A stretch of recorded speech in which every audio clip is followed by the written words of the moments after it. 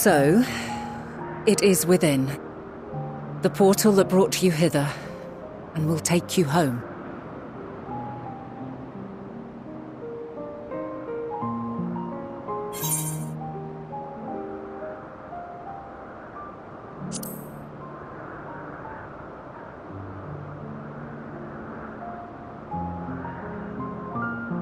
May you and yours emerge triumphant.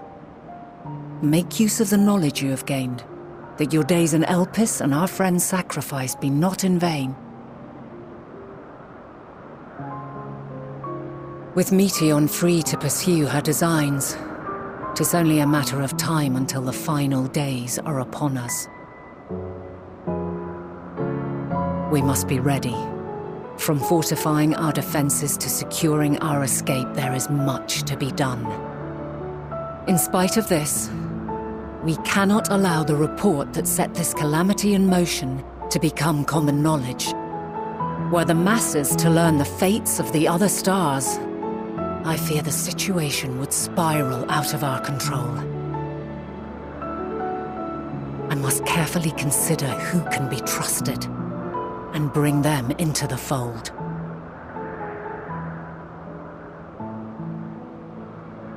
Ordinarily, I wouldn't hesitate to call upon the 14.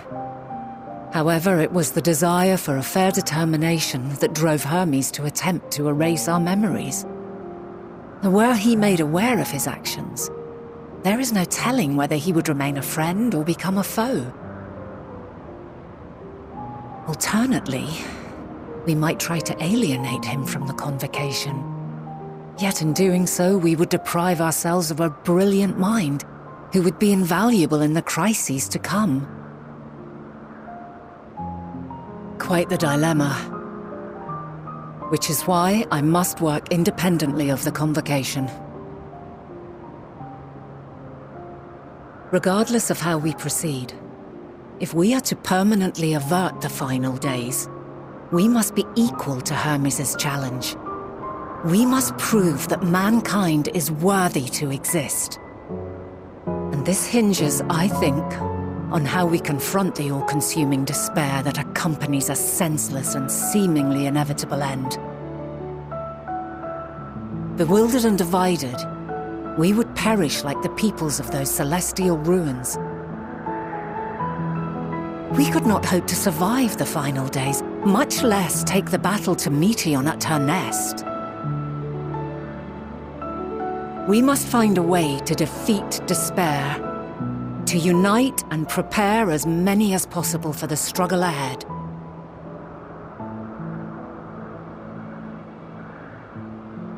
Heavy will weigh the burden of guiding this legion of souls.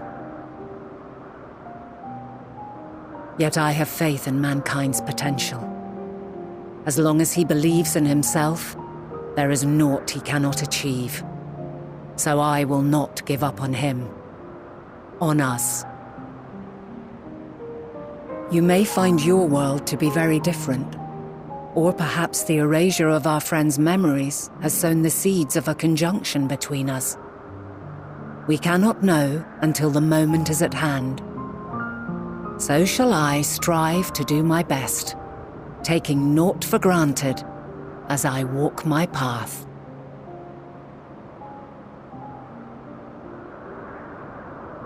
And I pray you walk with me to the end. As you move forward, so too will I, as will all, resolved to fight for the morrow. And when mankind has found the strength to stand against despair, we shall silence the song of oblivion. She who sings it will learn our journey is far from over. This I promise.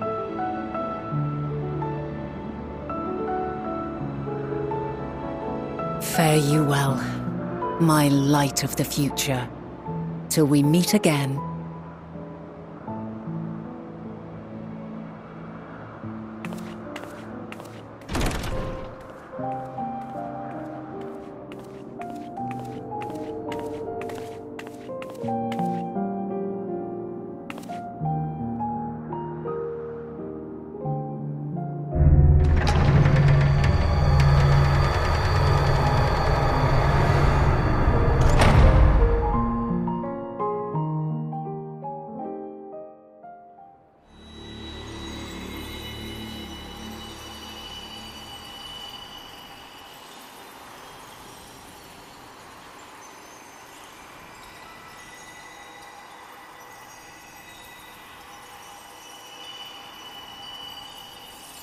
From this day forth, I shall strive to bring honor to the seat of Vandana.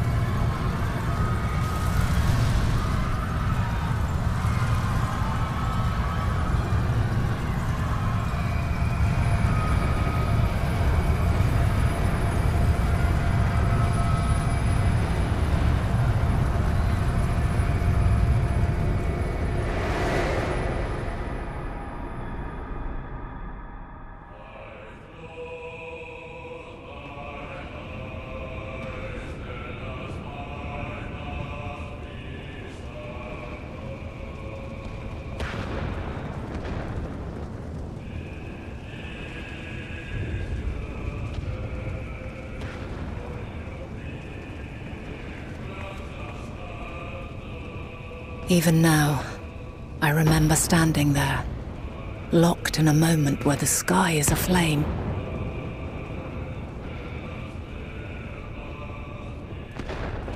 Where stars fall as tears, and screams darken the seas.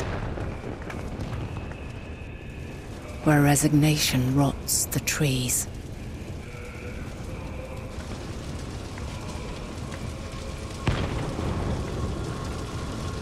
Where terror twists magics into abominations. Such is the lament of they who have gone before.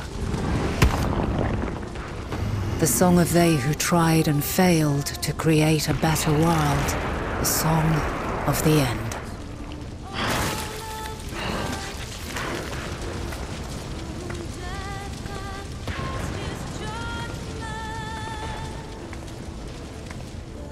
That which hides at the edge of the universe is no longer hope's creation.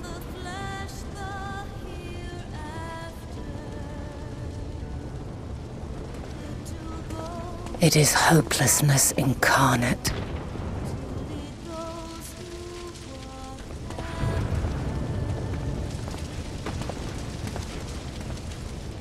That day, mankind saw half of its number sacrificed to bring forth Zodiac.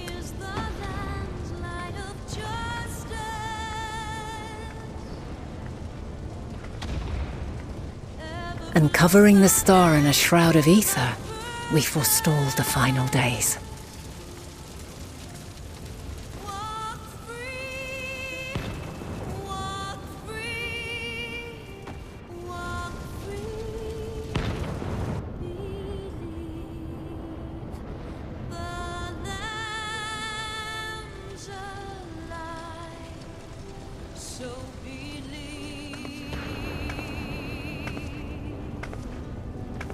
Yet the cries echoed still. We wept for innocence lost, wailed for death inevitable.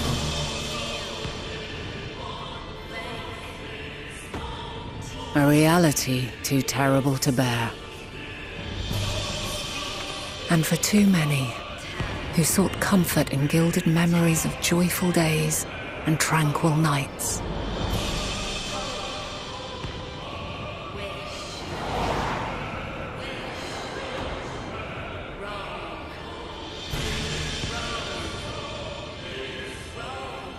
This is all wrong! Why must we suffer so? It needn't be like this. No! There must be a way to restore things to the way they were. To reclaim the perfect paradise we once had. No, my friends. Suffering exists, and we cannot pretend otherwise. No civilization, however great, could eliminate it. If we would live, we must accept it as our constant companion. Let us not seek to forget this tragedy. Let us carry it in our hearts, that we may grow stronger and know true happiness. We can't accept it! We won't accept it! It will be ours again! A world free of sorrow! No, it will not. For there has ever been sorrow. Mankind was but spared its biting sting for a time. So please, open your eyes. To try and reclaim those lives we lost by sacrificing yet more isn't wisdom. It is weakness. No paradise is without its shadows. If we cannot accept this truth and learn from our pain, then our plight shall be repeated.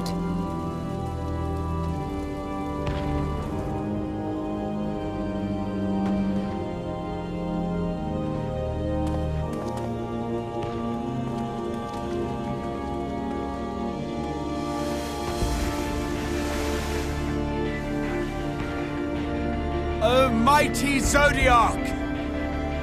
God, born of our boundless faith, we bid you, hear our prayer.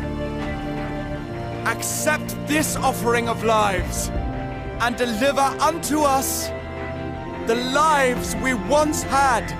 Deliver unto us the days of old, the days when the star was a font of love, and we knew naught but bliss.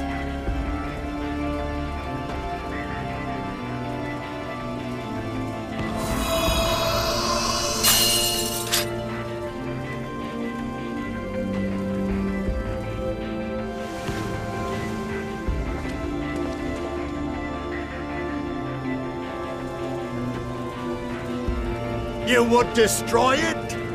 Our beautiful world?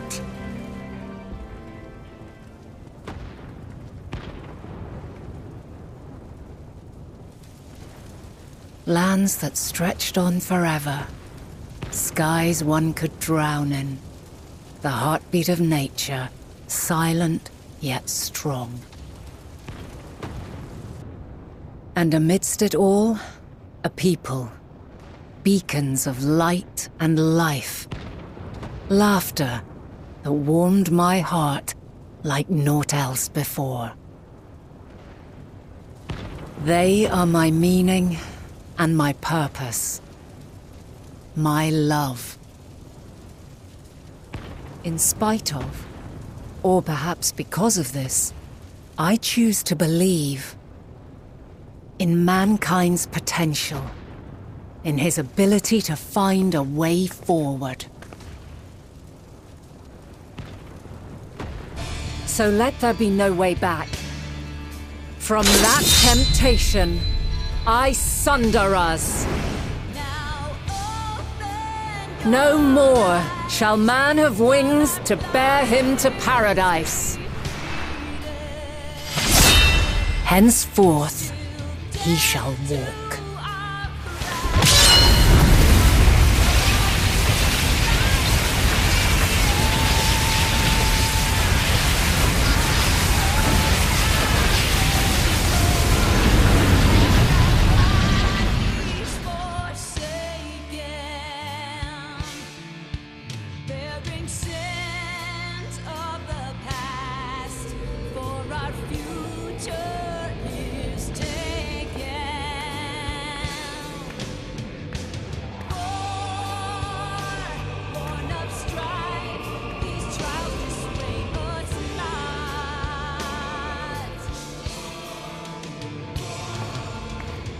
All is excruciating pain. I breathe fire and torment.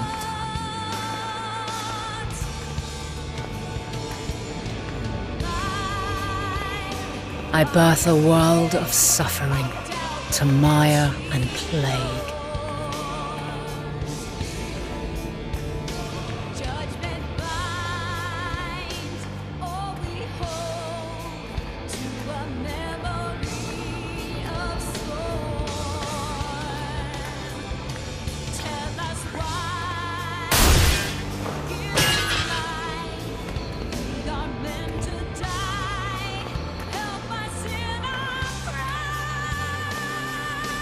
In one fleeting moment, lives come and go, ever moving towards the unknown. And in that fleeting moment, they cry for the answer to the question. Why, given life, are they meant to suffer, to die?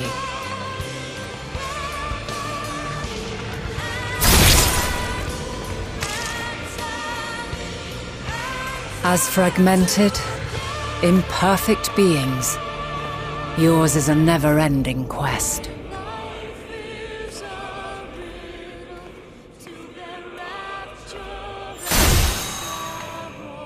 A quest to find your purpose, knowing your end is assured.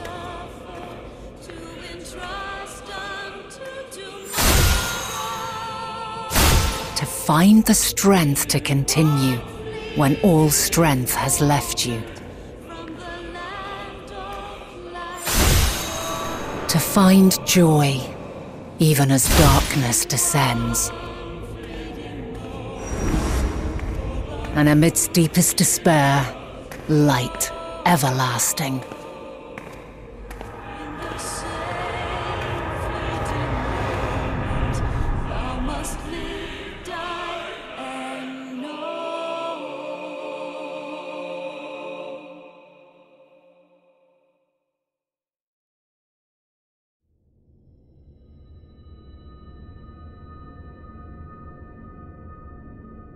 A conjunction has begun to form, an intertwining of your time and mine.